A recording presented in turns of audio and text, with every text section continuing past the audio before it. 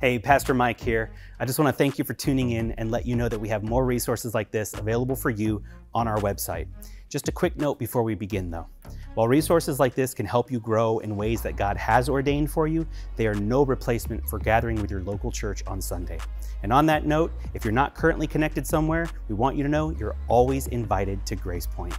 Visit our website for time and location, and we hope to see you soon. Miracles don't just happen in the Bible. We ask Jesus for them every day. When we ask for healing like we've done this morning, when we ask for breakthroughs, when we ask for reconciliation with our relationship and our relationships with people that we have broken relationships with, we're asking for miracles. And you see miracles very regularly when you see those things happen, and yet we live in a time where people go, there's just no more miracles happen today. Where are the eyes of our hearts? They're certainly not faithful. We're not looking for what we want to think is a miracle or label a miracle.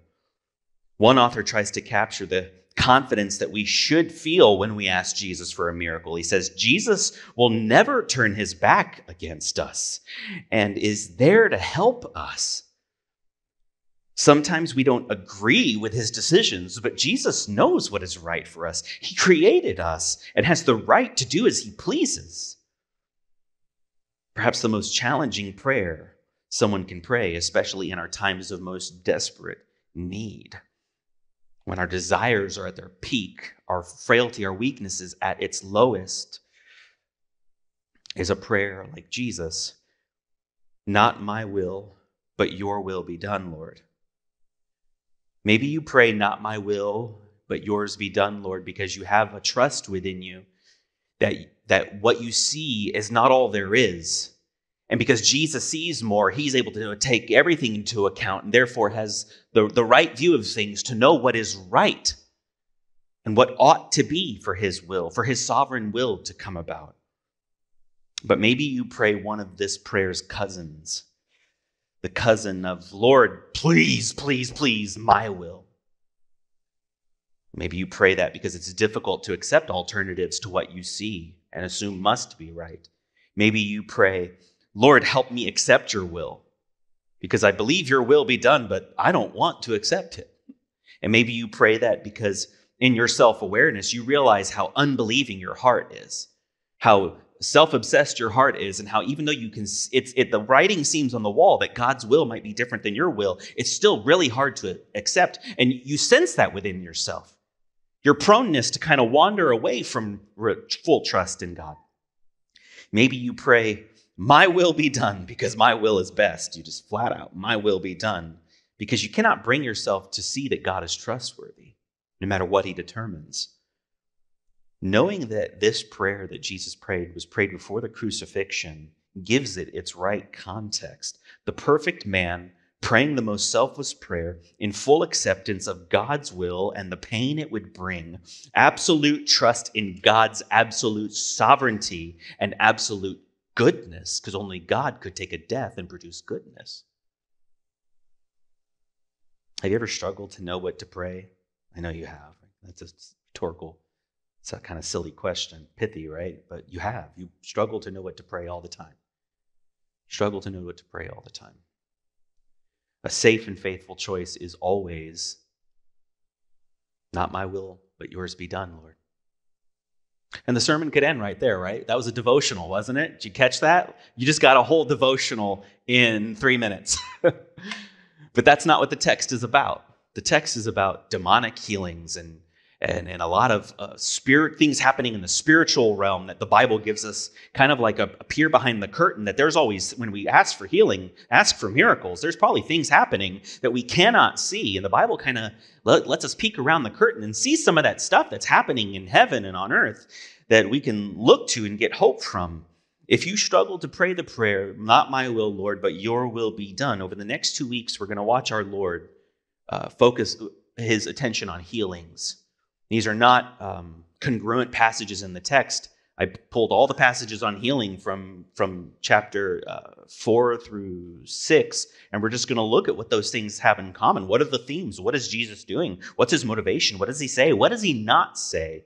How do people respond? How do they not respond? What is required for a miracle? What is not required for a miracle that you maybe is convinced is required for a miracle? And you, I believe, through watching your Lord deal with his broken creation, you will see his compassion. You will see that his will is for the healing of the world, to restore it to what he intended the garden to be. And I believe you'll learn to trust him because you'll just see that he's in control and he is a good shepherd who means good.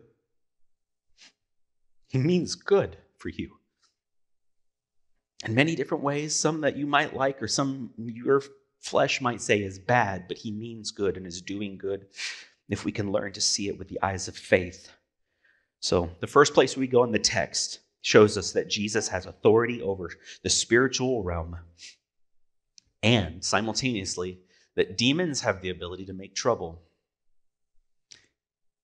We see this from the outset, from what you just heard read. An unclean demon is occupying this person. That does not mean that there's a clean demon and an unclean demon. It's just a descriptor, right? This is a demon, not an angel, though an angelic being, right? Who is this person?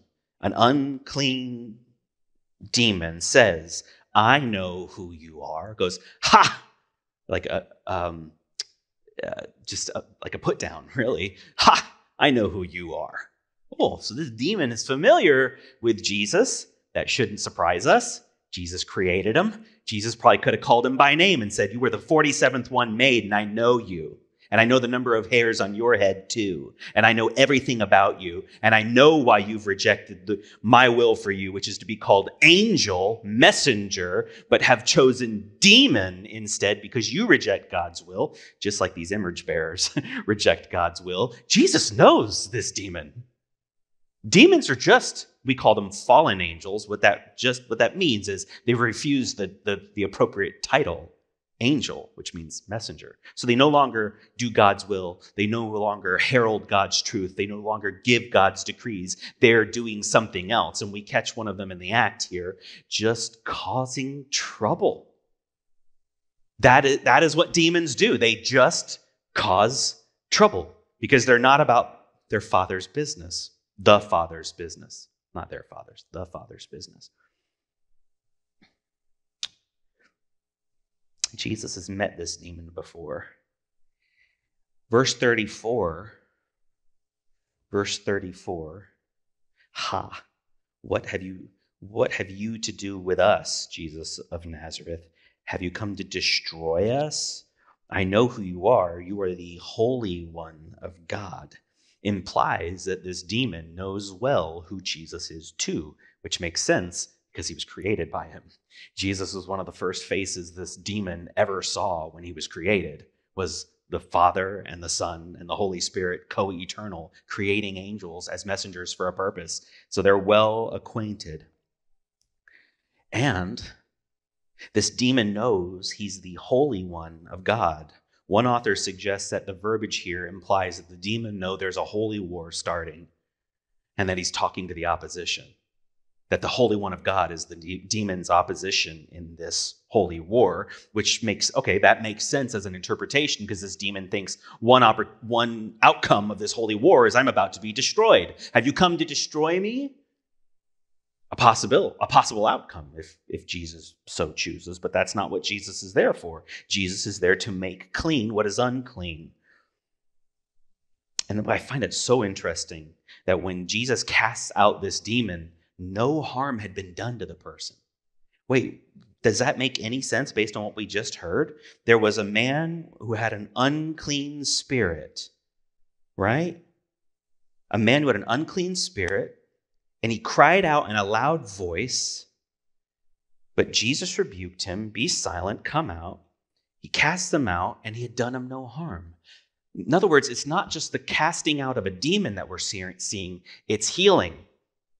Why not cast out of a demon and he's left wretched and haunted by the memories, and his body will never be the same, and he feels, I've had evil within me. No, there's no harm, which means he doesn't just remove the demon, but he removes whatever the results would be of a possession, right?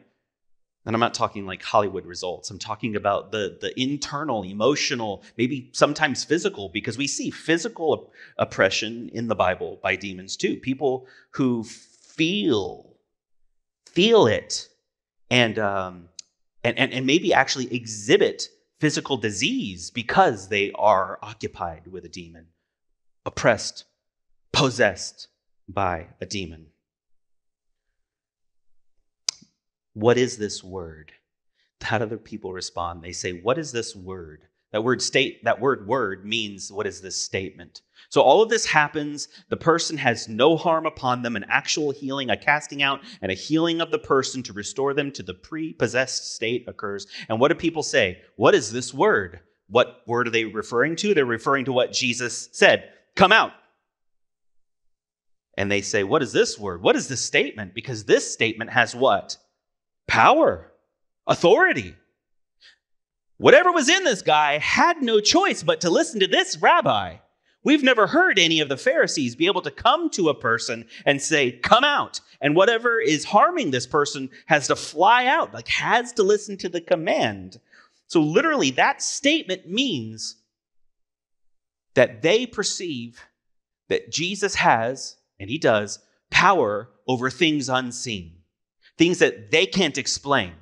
So when a person is sick, and things are happening that you can't see, Jesus knows. He sees what is unseen and has power over that too.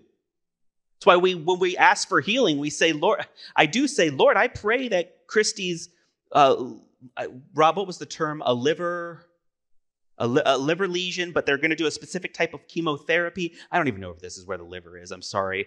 I did not take anatomy or listen when I took biology. So, it's somewhere here. Rob, what's it called? The liver mapping. I pray that the liver mapping shows something. I pray that God gives wisdom to these earthly physicians, but I have to know that my ultimate trust comes because there's a God who sees into what we don't even know exists. We say, Lord, I pray that they see molecules and atoms, and God's saying there's 10 levels below that I can see. And I can attune it all for my will. So we come to the one who sees all things and say, you can see all things. That gives me confidence. So there's no one else I could turn to. No one I could turn to for what I'm asking. Because I do hope those things work, but I'm asking for way more. I'm asking that when all is said and done, no harm would look like it was ever done. That when the healing comes, you go, I feel better than I did 5 years ago. Jesus can do that, and he proves it right here. No harm had been done to this person. So, there's a question that always comes up, like the natural question. Some of you are thinking it. I hope life groups talk about it. Okay, if demon possession is real, why don't we see it? Number one. If demon possession is real, does it happen today? Number two. And number three, should this be part of worship? Should I just say, hey, bring in the demon casted, the demon possessed, and we're going to just pray?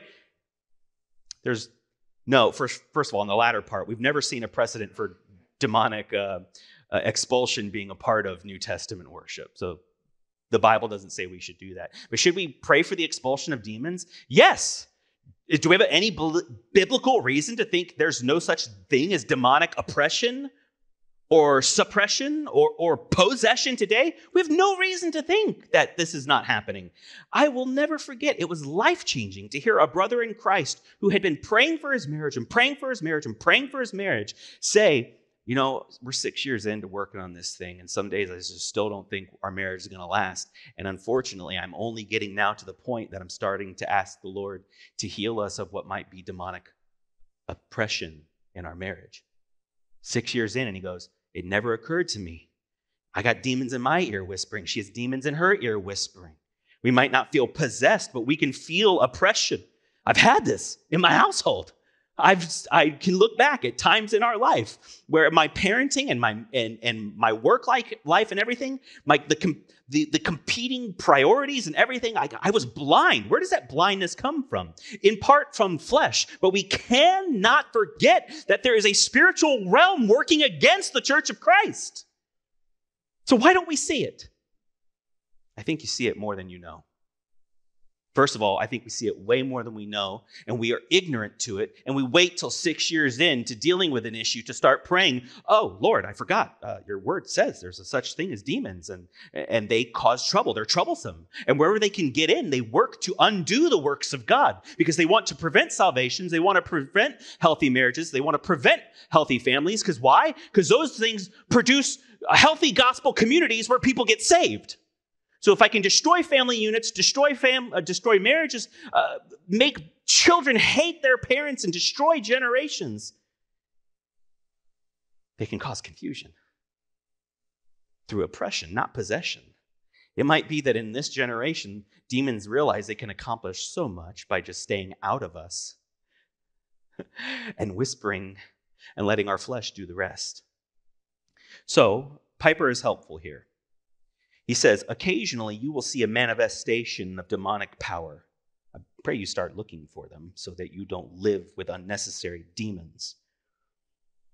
That is so face-to-face and so oppressive and controlling in a person's life that an extraordinary intervention or exorcism is called for.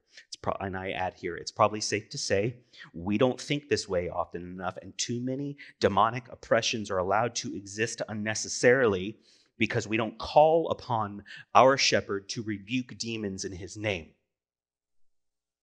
I know probably part of you grew up in a context where it's like, we got to ask the elder to come rebuke.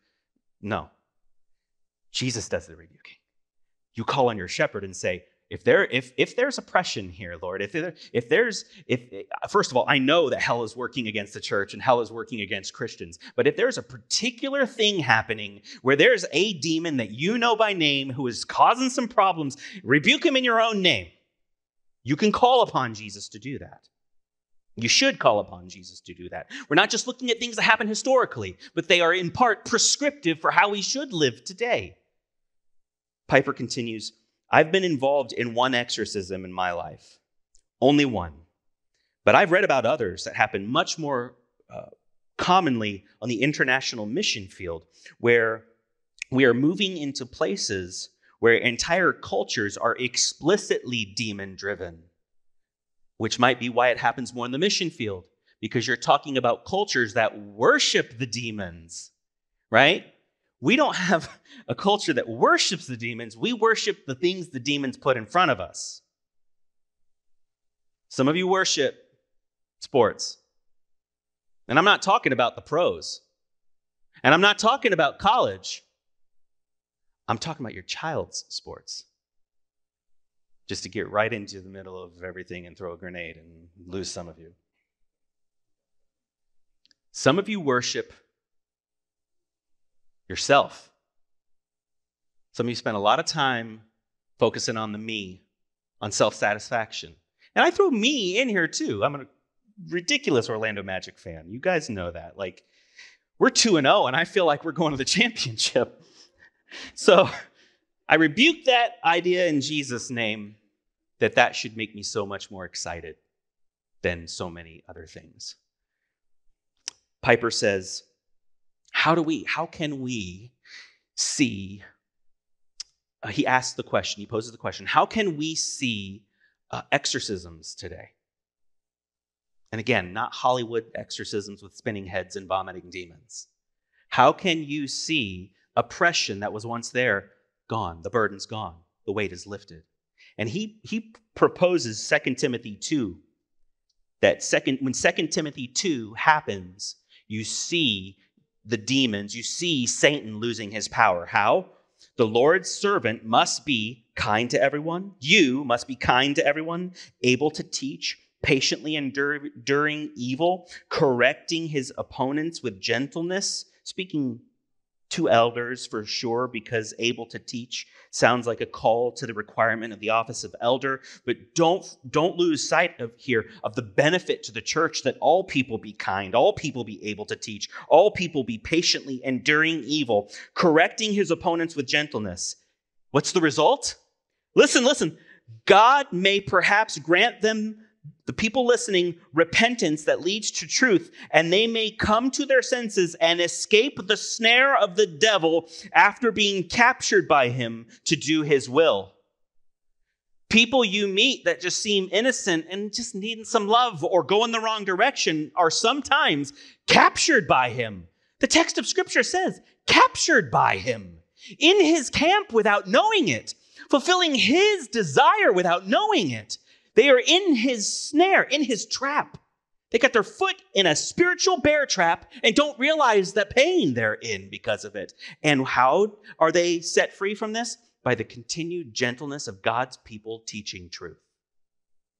That if they receive truth, their eyes would be opened, and through that, they'd be set free from their spiritual bondage and set free from the one who used to have authority over them to do his will. There's more demonic activity around us than we're probably comfortable admitting, because when you do that, it kind of like shatters our perception of reality, and it can kind of make you, you're freaking out right now. Some of you are just freaking out. I'll just say it. Like you're thinking, no, I prefer a reality where what I see is all there is because that's what I can control. And that I have to pray less about. There's your problem.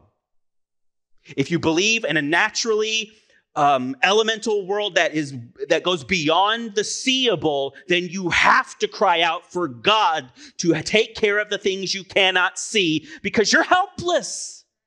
Admitting there's a spiritual realm is an admission of your helplessness against it.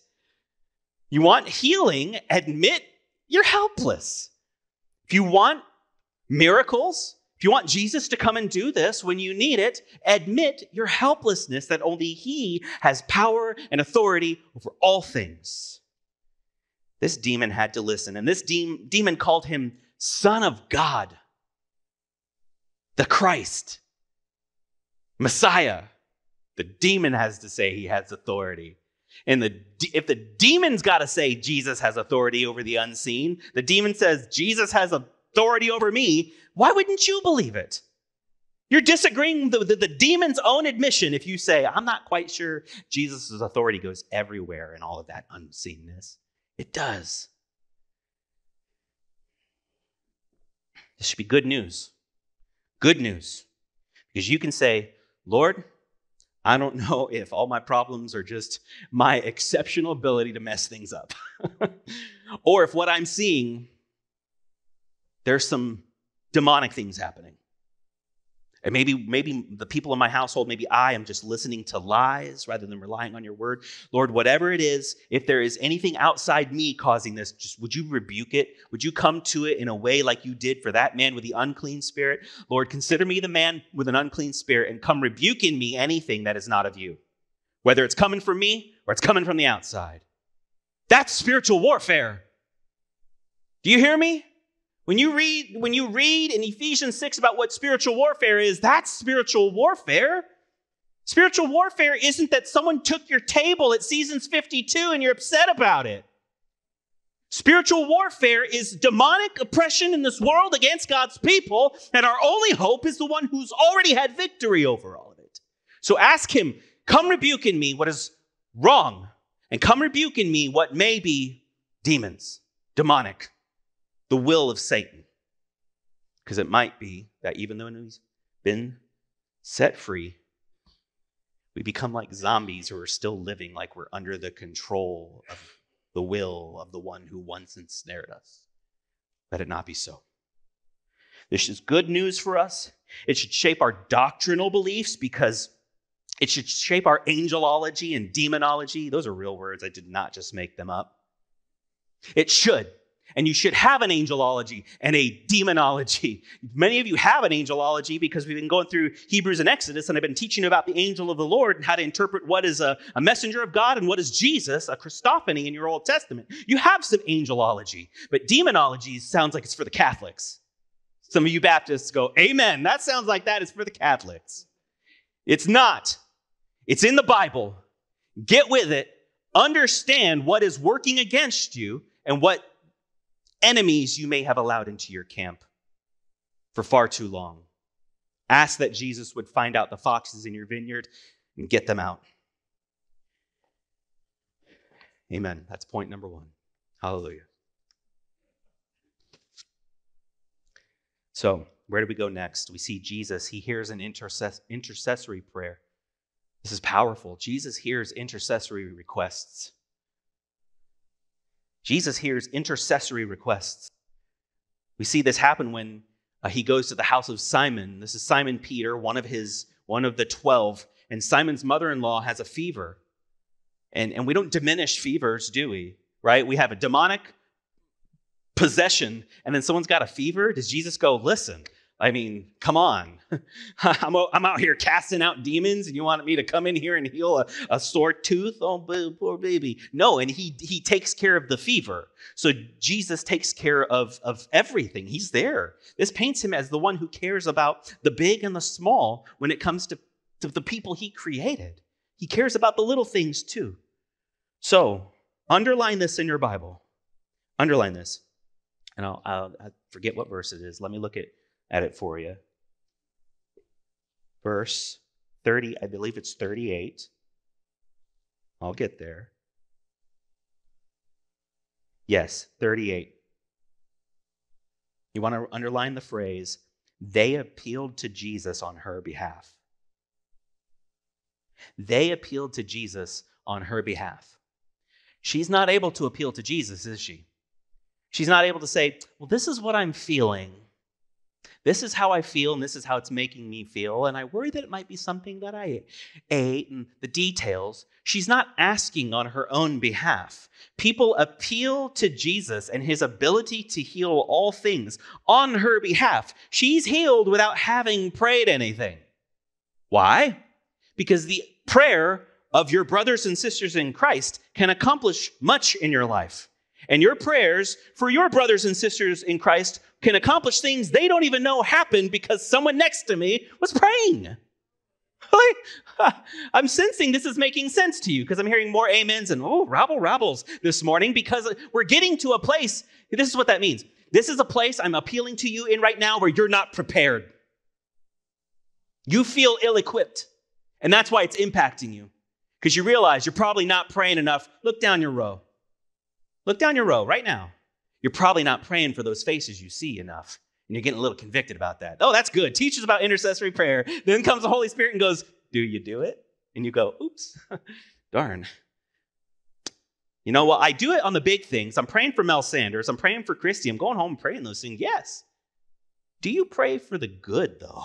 Do you spend your time going down the church directory, partners, because you have access to a pictured directory? Do you go down to a directory saying, Lord, just would you grant this person supernatural wisdom? Would you just grant this person a heart for apostolic missions? Do you pray for the good things, or do you wait for people to be on their last leg or in need of a liver mapping in order to finally lift them up in prayer? I hate to think what would have happened to her if her daughter and son-in-law didn't say, this is a problem. This is a problem for Jesus. Who are you going to call? You call the Messiah. And they ask on her behalf, Lord, heal her. And he listens. He doesn't have to say, I need to get her consent on this. I need to know that this is what she wants. He listens to what they want.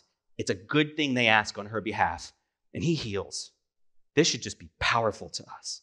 A.W. Tozer said, the church that is not jealously protected by mighty intercession, think of our intercessors, all of you should be, but our great intercessors are like the infantry walking the wall of the church. If we were a fortress or a barracks, they walk the wall of the church and they look out for the enemy. And they go, oh, I see it. I see it. We could fall into self-obsession. We could think we're the best church in town. Lord, I intercede for all of our people that you would help us all be humble. That's what intercession looks like. Intercessors are the people with great discernment who walk the wall. And Tozer says, if we're not doing that with sacrificial labor of prolonged, not just before you're having a meal, prayer, a church like that is likely to become an abode of every evil thing. And a hiding place for unsuspected corruption. The creeping wilderness will soon take over it.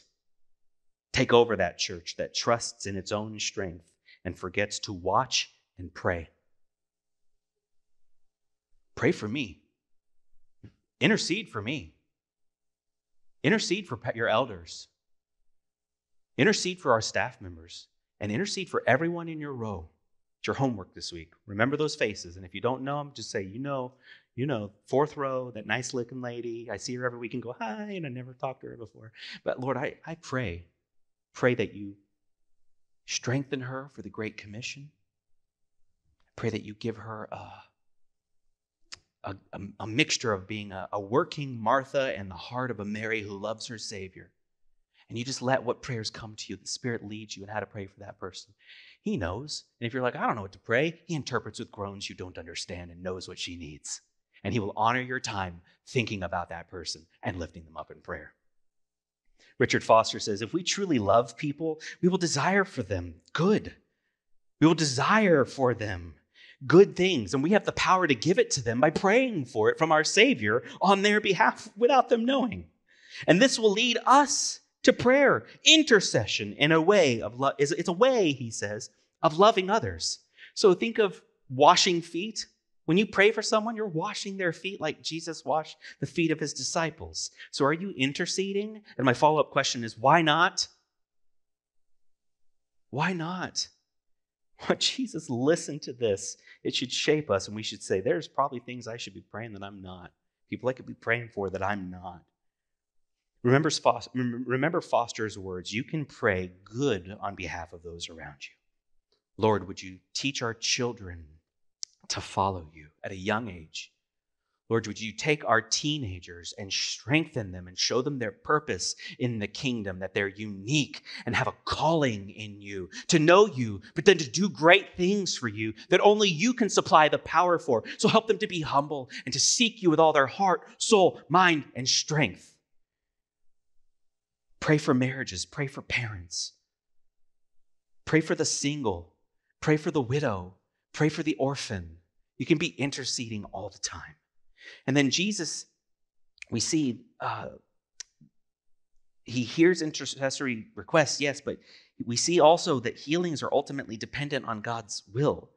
Like, so you're praying things, right? You're praying them and you're saying, Lord, I know that all of this it's the prayer of a humble person, right? Like, my wife actually didn't know what I was preaching on today, and said, when we were this morning getting ready, she said, "Oh, the prayer of a what was it you said? The prayer of a good woman or a humble woman can just change her husband's heart." And I said something in jest that I probably shouldn't have said, and I was like, "Oh, but I feel bad about that. She prays for me all the time. She prays for me all the time. She prays for me in the front row, grabs my leg, and just says a silent prayer every time before I preach, because a prayer of a person who intercedes for the good of someone else has an effect on that person and has an unseen effect in the spiritual realm where God is like, oh, okay, he's going to need extra help today." And she knew it because she's married to him, and she prays for him, and he doesn't fall flat because of his wife, because of a person, a sister in Christ, praying. But all things happen according to God's will, don't they? They all happen to God's will. That's point number 3. Point number 3. Healings are ultimately dependent on God's will. And we see that here from Luke 5, 12 through 16. If we go forward a little bit, Luke 5, 12 through 16. While he was in one of the cities, there came a man full of leprosy.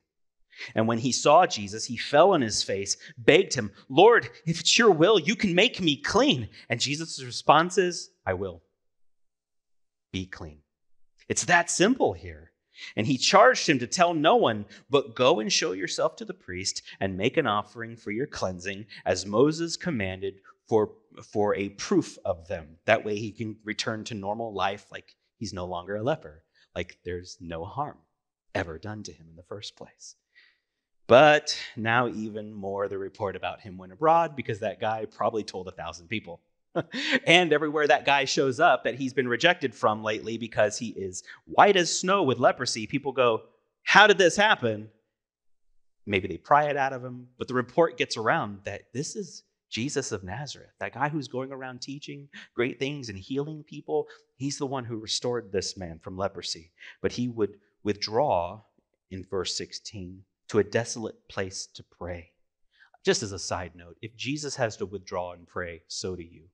A total tangent, but you need to withdraw and pray in your life too. But notice the standout here is this exchange. If you will, I will. It's that simple. And the question, if the premise here is, I believe you can just say you will and I'll be cleaned.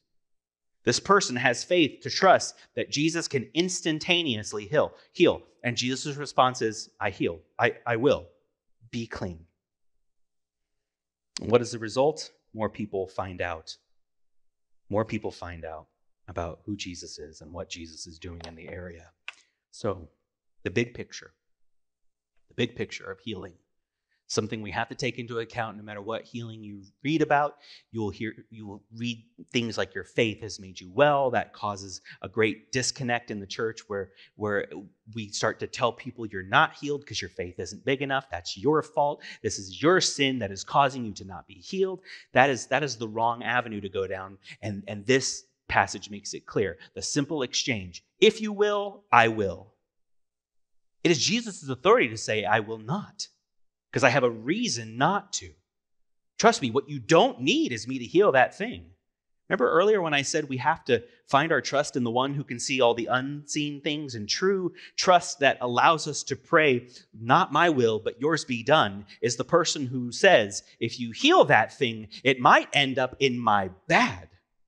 It might be toward my destruction that you heal this thing. So we have to say, your will be done.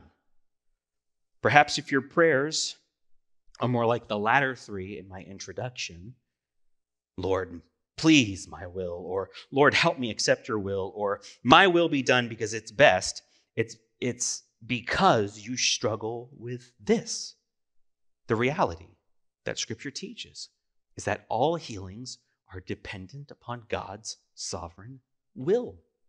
So we don't stop praying, stop interceding. We just start saying, I know that I'm praying to the person who knows better than me. So forgive me, Lord, if in my frailty I see these needs and I think I know the answer, I'm going to pray in that direction. But I trust you, Lord. And whatever your will is, help all to accept it. Do you struggle when Jesus is not healing you?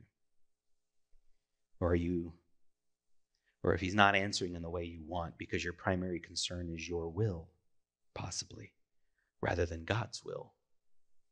Jesus does what is in accordance with God's will because he's the perfect Son who claims oneness with the Father. So we can't ask of Jesus, do what I want, even if it's not the Father's will, because we're asking him not to be one with the Father anymore. We're asking him to become like us. We're asking him to be a sinner like us. If we say, I would rather you just listen to me on this one. Rather than even asking you to help me accept what is your will, I really want you to just bend to me because I think I know best. Or I can't live. I don't know how I can live without having this go my way. If we want to believe in a triune God, if we want to believe the words of Jesus, who is one with the Father, then we have to believe Jesus knows God's immaculate will and is the only person to ever live it out and be able to say, I will. We don't have, that I know of, any episode of him saying, certainly not explicitly, I will not. But while he was on earth, he didn't heal everything. He left the nation of Israel still looking militarily and socially crippled. He didn't heal everything. He didn't make the earth new yet. We trust that's coming. But in the time, he didn't heal everybody. Not everyone was brought to him.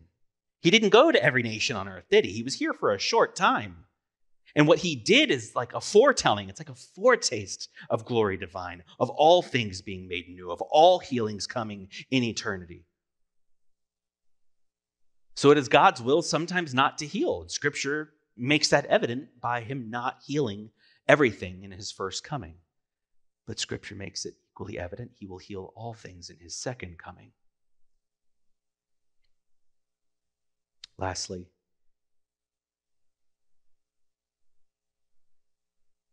number 4, Jesus knows what is best and always does it. See, because I don't want you to look at point number 3 and think, well, Jesus is just like the dog's tail, just wagging if the Father says so. This is not a tail wagging the dog or dog wagging the tail thing. Jesus is in unison with the Father's will. And therefore, he has supernatural perception to look at any situation and know what is right. And I want to show you that he will always do what is right. That's something you can have confidence in. Look at verses 6 through 11 in chapter 6. On another Sabbath, he entered the synagogue and was teaching. And a man was there whose right hand was withered. And the scribes and the Pharisees watched him to see whether he would heal on the Sabbath, so that they might find a reason to accuse him. But he knew their thoughts. Oh, right there. Jesus knows. Jesus always knows. Always knows. He knows their thoughts. And he said to the man with a withered hand, "Come stand right here." So he's not going to say to the man, "Let's go outside and I'll do this quietly." He makes an example of this teaching, which is important because this is the Sabbath. And he's about to, from the point of view of the Pharisees, break a law, but it's a man-made law. It's not the law of God. And he rose and he stood there, and Jesus said to him, to the audience, said to them, "I ask you, is it lawful on the Sabbath to do good or to do harm, to save a life or to destroy it?" What's the answer? It's never going to be lawful to do wrong, right? That's kind of a rhetorical question.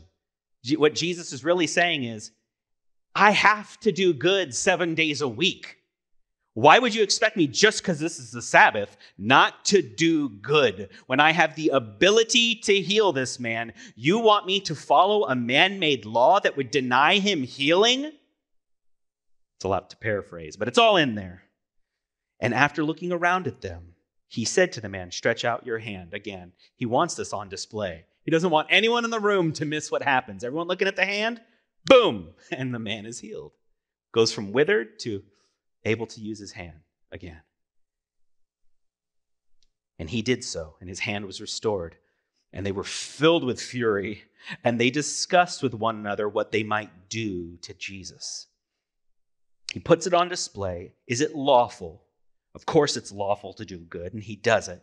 Only Jesus, it's remarkable, especially when he's dealing with Pharisees or Sadducees, any religious leader, or any haughty person who thinks that the rich young ruler, any person who thinks they've got it figured out. And Jesus says, you don't. There's things you're not paying attention to. Let me show you what you don't see.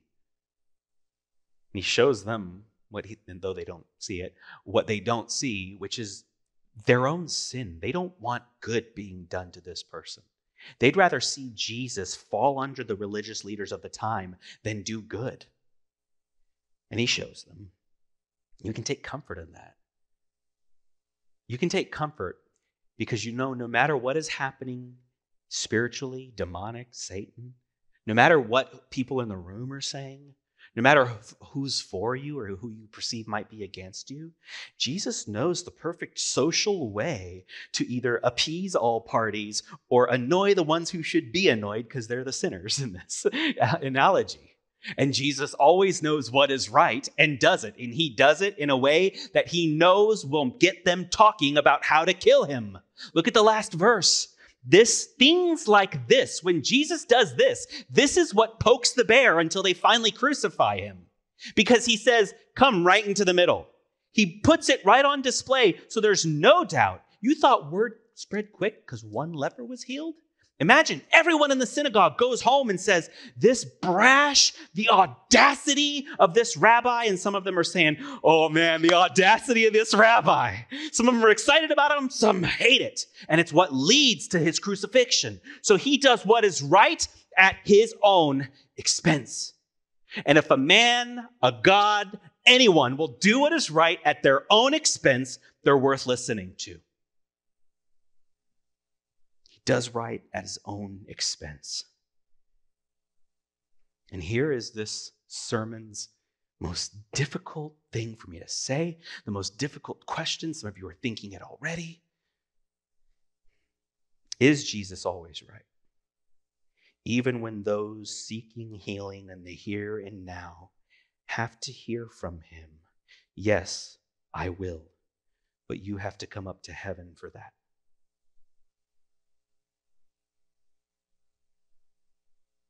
I will heal you, but when you're in my presence is when it'll happen. And our struggle there is that because we're human, we struggle to see death as good. For the believer, we should realize to die and to live are both Christ and both gain. But separation is hard, very difficult. It's been 17 years since my mother died. I'm getting close to the point very soon that I will have lived longer without her than I got the chance to live with her. That pains me every day. She would love our kids. She would love Daisy. She would be in the front row. Saying amen so much, it kind of annoys you all, and I have to go, listen, you're being a distraction. I know you love me. And there are days I would say, oh, I'd take it. I'd trade anything. But then that is so selfish of me to want to withdraw her or retract her back out of the presence of God where cancer was cured to say, yeah, but I have a need for her. I have a will for her. Lord, that's me going, my will, please, my will. But would Jesus equate death with healing? Yes. Would Jesus equate death with good? Yes, which is why he chose death. When we see him do right at the expense of death in this last point, it is just a foreshadowing of the way he'll do it on the cross. Like I said earlier, the safest prayer is always not my will, but your will be done, Lord. And we see Jesus do that when he goes to the garden. If the garden where he prays shows us anything, it's that Jesus will fight, pay any cost, fight against any human desire, against even his own human desire to live in order to do what is right. The depiction of Jesus in the garden is a person in the human experience fighting to do what is right. Fighting an inward battle, a spiritual battle of temptation to avoid the cross and instead go to the cross because he will do right even when it costs him his life. Matthew captured it. Jesus went out to the garden to pray. He began to be sorrowful. He began to be troubled. He knew that his time, his arrest was near, that the day of his crucifixion was at hand. In a few more hours, it would be midnight, and the day of his crucifixion will have come. And he said to his disciples, my soul is sorrowful, even to death. In other words, the pain of what was coming, just the emotional toll, could kill him. It feels like the pain of the emotions are so deep that they could kill him right then and there. And then he walked a little further and he fell flat on his face. Jesus flat on the ground. This is not hyperbole. His face to the dirt, sprawled out and praying to the Father, if there's any way.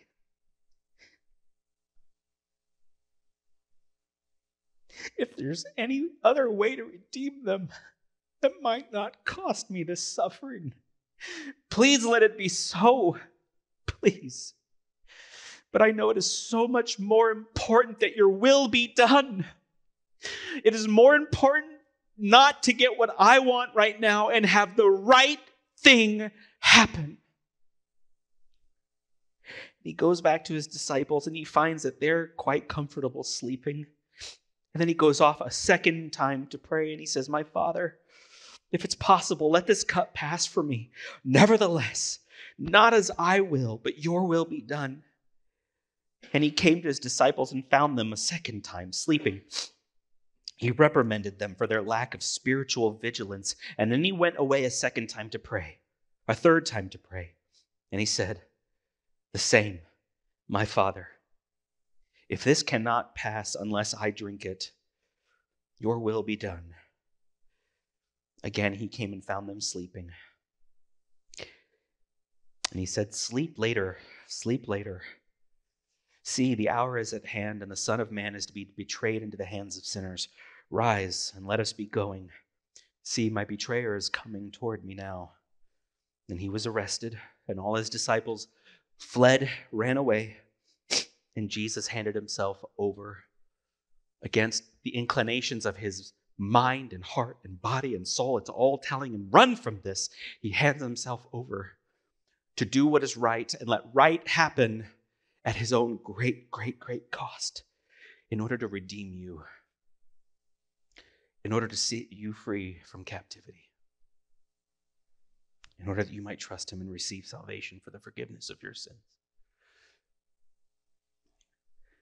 Jesus always does what is right. These are trustworthy words, friends. He will always do what is right for you. Lord, that is the struggle of these texts. When we see ourselves oppressed, when we see ourselves with fever, when we see ourselves outcast, when we see ourselves withered, spiritually and physically and emotionally withered, and we say, why has help not come? Where are you? And we wonder why our healing is delayed. The temptation of our flesh is to either blindly keep waiting and waiting, or to blame ourselves on our lack of faith. Help us to maintain faith, and first of all, trust that you're a good God who does come and heal, and often says, I will. And we pray for many I wills in this room today, for all sorts of healings that are needed. Would you give us faith and help us celebrate that what wasn't done in your first coming, not the healing of the world, will be accomplished in your second coming. And every need will be met. Sin will go away. The effects of sin will go away. No one will be possessed any longer. No one will be oppressed or withered any longer. No one will have fever or runny nose or anything, or headaches any longer. No one will be outcast because of their leprosy. No one will feel on the margins because of their plight any longer. You're going to make all things new. And that's a reason to celebrate greatly, even if in the present we struggle with it. It's something we can look forward to, marvel in, and thank you for.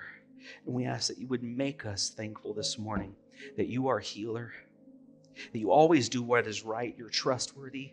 You do what is right when it costs you infinitely more than what it costs us. Thank you for being that kind of shepherd who listens to the prayers of his people for themselves and for one another and answers. In your name we pray. Amen.